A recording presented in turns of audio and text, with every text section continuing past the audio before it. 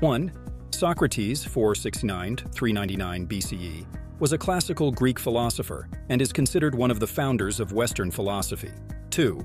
He never wrote down his teachings. Instead, his ideas and methods are primarily known through the writings of his student, Plato. 3. Socrates is famous for the Socratic method, a form of cooperative, argumentative dialogue used for stimulating critical thinking and exposing the contradictions in one's beliefs. 4. He was sentenced to death by drinking poison hemlock in 399 BCE for challenging traditional Greek beliefs and corrupting the youth of Athens. 5. Socrates' philosophical inquiries focused on ethics, morality, and the nature of knowledge, and his life and death have inspired numerous works of literature, art, and philosophy throughout history.